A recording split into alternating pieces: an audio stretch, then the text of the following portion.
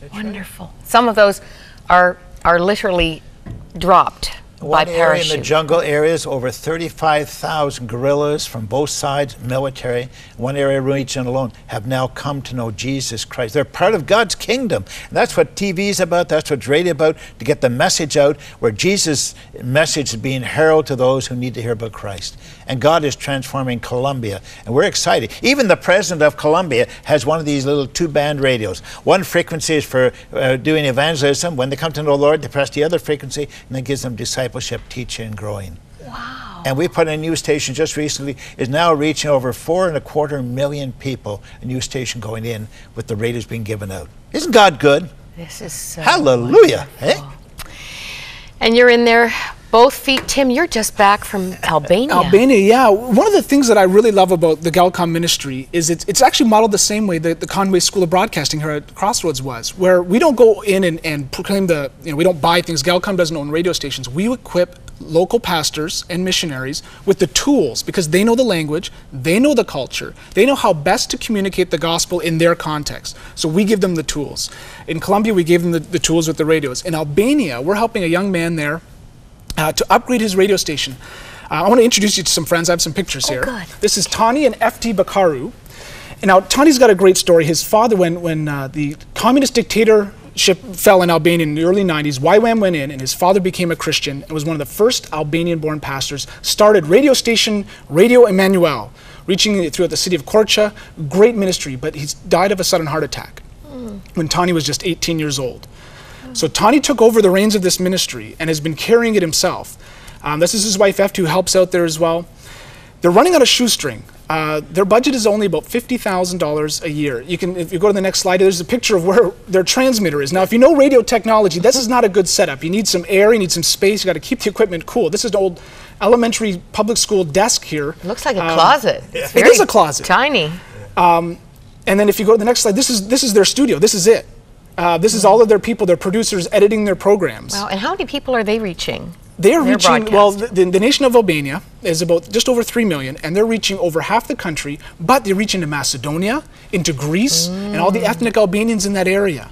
So it's an amazing, amazing ministry they have. And the thing with Albania, 50 years, officially an atheist country, no talk about God, no religion at all.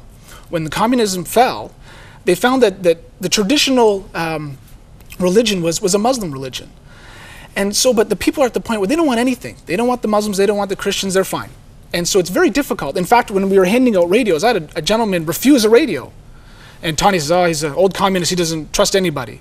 And so there's a real stone heart of the people there, barrier there that needs to, yeah. And so this ministry is so vital. People need to hear the hope of Jesus Christ. They need to hear that there's something more to their life than just what the temporal, what is now. And they don't pay for the radio. The radio is a gift. Right. We raise all of our support in North America, and we go over and we equip Tani and his team at Radio Emmanuel. We help them with setting up the station, and we give them the radios to distribute. So when I went over, I think there's some pictures there. This is one of our engineers, Ron Marlin, teaching a young engineer named Beso. They're grounding the tower here, so if lightning strikes, it doesn't ruin the equipment. So he's teaching them there. There I am, getting my hands a little bit dirty. Talk about hands-on. It's funny, all the years I directed Circle Square, I always had to admit I really didn't know how to ride a horse. And here I am doing radio ministry. And I don't know much about radio ministry, but here I am learning a little bit more about it. One of the things they do is they get out in the villages and they ask the people what their concerns are. Do you have a question? And so we went out, this is Daniela, one of the workers there, we went out and handing out radios, asking them about health questions they had, spiritual questions they had. And what they'll do is they'll collect them all, come back and ask a local pastor, and they'll address the concerns. So they call it the village voice. And there's a real connection. Then they do a specific Albanian news program with a Christian focus. And here's Michael preparing the news program for the day. He's a volunteer. There's Beso, again, who's the technician, on air with Tani's little sister, Christiana, doing the youth program. So they do everything they can. I got a chance to go on air too and share a little bit about what Galcom is doing and to encourage everyone there. And here's Daniela after the Village Voice program. Now, this is an important slide. We want to reach all of Albania with the gospel, with a radio signal so everyone can hear. And this is Cervenaki Mountain, or Chervenaki Mountain, depending on who you speak to. And we're standing on top of an old military bunker. We want to put up a tower here with an antenna system that will reach all of South Albania. It will reach every other mountaintop. Albania is rolling hills, mountains and valleys, and it's tough to get a radio signal into all these little pockets. And we want to get that position that in the right spot. We got to put it right in the right spot. And this is the spot. And we have a church in Hamilton that's already given about $5,000 towards the tower.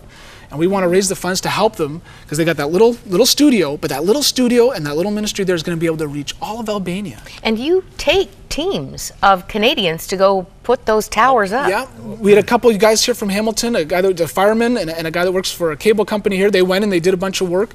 We take teams down to Bolivia to distribute radios. We've taken people down to Colombia. We have volunteers in our factory in Hamilton building the radios. You know, that's so there's important. a real hands-on ministry because Michael Wright is directing here, and I think it was some years ago, he was saying he came and captured seniors. Well, we have seniors building that your work radios. Yeah, we have seniors come into our office and work and build radios. And we tell them, listen, this little radio you're working on today, we just sent some out to Greenland. We have the first Christian station went into Greenland just a little while ago. You were just there. I was up there a while ago and helped put the station. It had some blubber and a few things like that. Oh, fun. We sent this down among the Inca Indians, down in Peru, down in those areas. And we saw many down there coming to know Christ. We've gone down into the Middle East, into Jordan and other places. And God is flooding the world. And the Lord is coming soon. And we've got to see many more. The only thing holding us back is we just need more radios and more opportunities. We have something like over 20-some countries already opened up for new areas for Christian radio where we can go in. I don't know if you can answer this question, but the Bible says the gospel will be preached to the whole world, and then the end will come. That's right. We've got a checklist of all the countries that we're 39 countries away to getting radio in. And so this means the gospel every day, 24 hours a day in the local language. That's the real strength of this, that people will hear it, and it's in context. They'll get the news, they'll have other reports, education for their children, and then the gospel comes on. It becomes more relevant to every part of their life. Do you know what's kept us going is that we have many people who get our newsletter and pray for our ministry. We have 12 to 1,500. 20 years ago, my wife Flory and I stood in our dining room on August the 15th, 20 years ago, we said, Lord, we used Psalm 37:5, commit your way unto the Lord, trust also in Him, and He will bring it to pass. And He has now given us a worldwide ministry, every continent. He's blessed Harold Kent, and He's blessed Ken Crow and their wives and ourselves.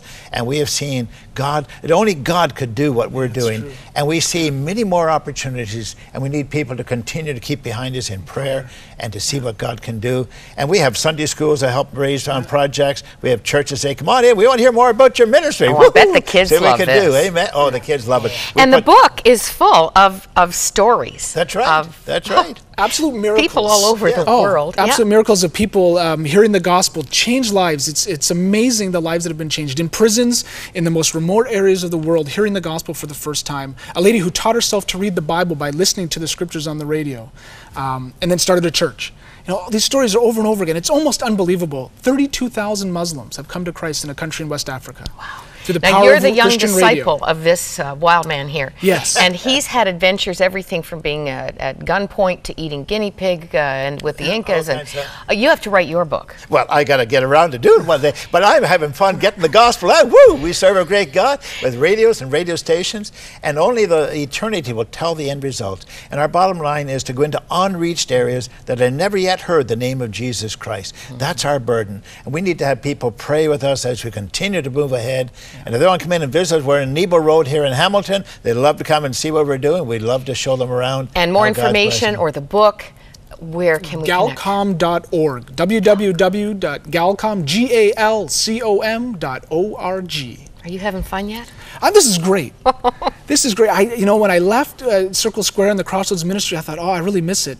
But every time I meet somebody new, meet someone like Tani and FD, or some of our partners, we just started a radio station in Baghdad with the partner there. Unbelievable. Right in Baghdad, Iraq. Or you hear from a man from up in Estonia where 262 men in prisons came to know Christ through these little fixed-tune radios in prison. Who did that? The Lord did. Amen? And it's His ministry, and give God the glory for what He's done. Amen? Happy 20th anniversary to Galcom. I know part of the celebration is the two of you traveling everywhere and telling these wonderful stories. God bless you and keep you strong. We serve a great God. Amen.